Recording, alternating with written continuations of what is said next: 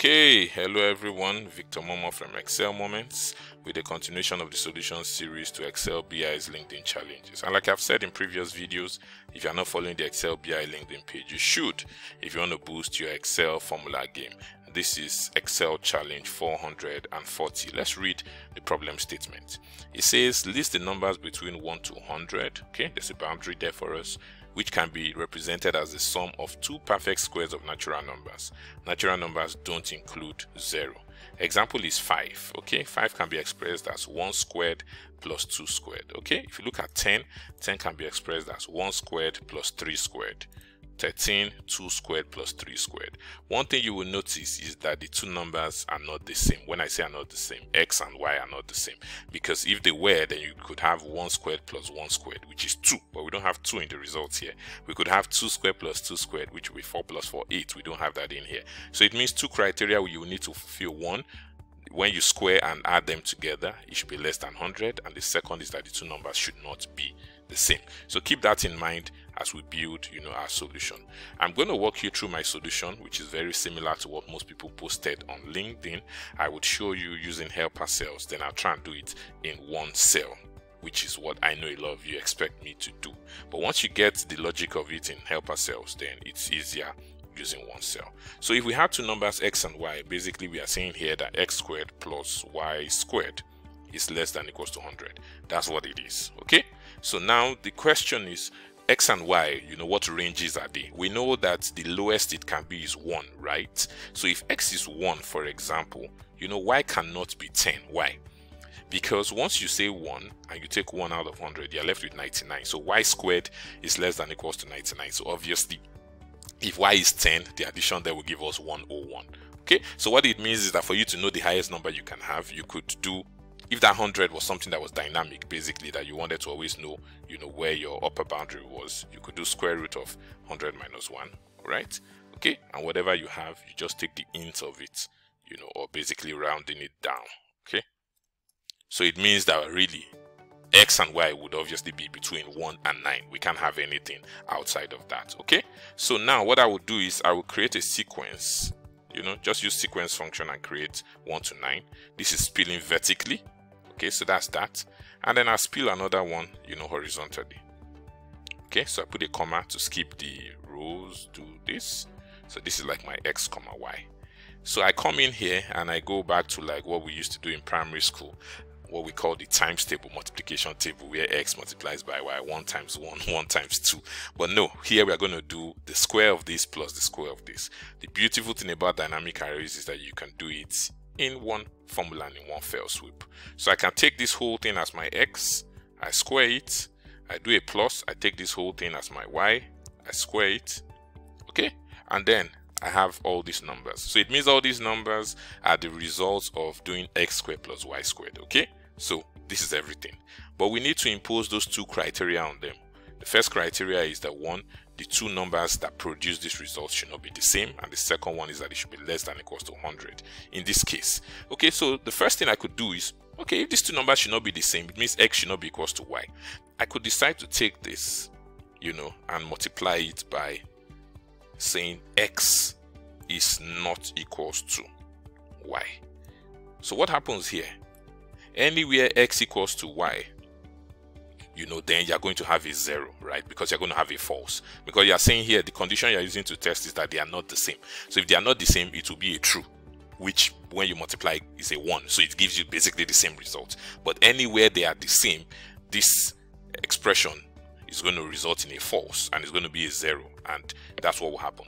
Now, what you notice is that the only places where the two numbers are equal are on the diagonals, right? So this is 1, 1, this will be here, 2, 2 here, 3, 3 here. So it means with what I've done here, all the diagonals should become 0. Let's see. Okay, so look at all the diagonals, right? So everything on the diagonal, you can see that they are all zeros. Okay, so now that's one thing. But what you notice, again, some of us who are always very curious when it comes to mathematics, you probably notice a symmetry, above this diagonal. When I say a symmetry, now just look well, see. You can see 5, 13, 25, 41, 61. Let me show you. They're also here. 5, 13, 25, 41, 61. Okay, and if you look at the other numbers too, you see 10, 20, 34, 52. You can see it here, 10, 20, 34, 52, which means that basically you're having the same numbers above and below the diagonal. So there's really no need keeping both. Ultimately, of course, you need a unique list, so you could say, well, leave them. I could, throw in a unique there and I will still get what I want. But some people may say, okay, well, we cannot as well just get rid of them, immediately instead of keeping them and then waiting to use unique. So it means that I can decide to discard any of the halves, either the bottom half or the top half, and I will still have all the numbers I need. So instead of doing, what I've done here, which is saying not equal to, I could decide to do greater than, for example. So if I say one is greater than the other, see the difference.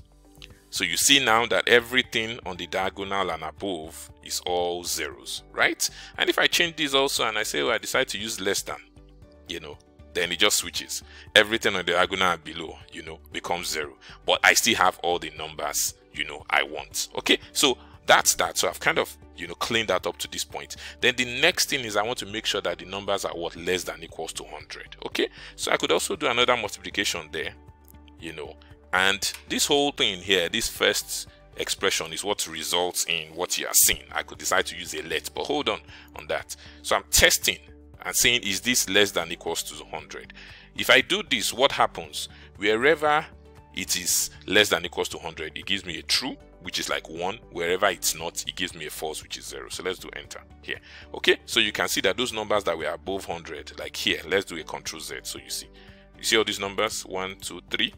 Right, when you repeat, so you can see they become 0. So right now you have everything you want, so you can now proceed from here. So for you to be able to get a unique list, it will be important to either make it one column of data or one row of data, so you can easily remove the duplicate. So what I will do is make it one column of data, so I can use TOCOL.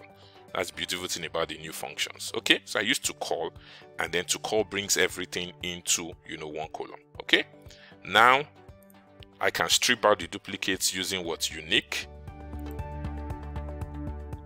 right? And so I have, you can see that even though I had a lot of zeros initially, there's just one now. Then I can sort it. Okay, so I sort. Okay, so everything is sorted now. The only thing is that this 0 is not supposed to be there, so I need to get rid of the 0. Okay, so I could say, well, if I know that the 0 would always result, I could decide to use a drop. I just say drop, one row, and I would have the result I want. So that's one way to do it. But the other way that most people did it, and which I also kind of like, is instead of going this route, so let me just show you what will change there.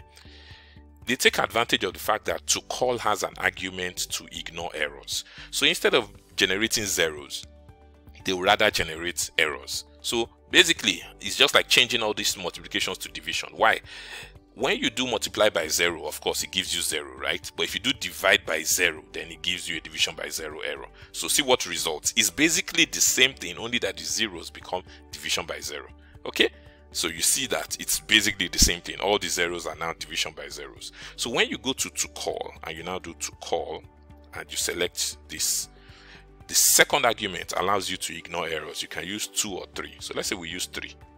Okay, so you can see that now we don't have that 0. So basically, because the 0 is now represented as an error, it's been taken care of. So we can now do our, sort and unique over this, just basically following, the same logic we used the first time.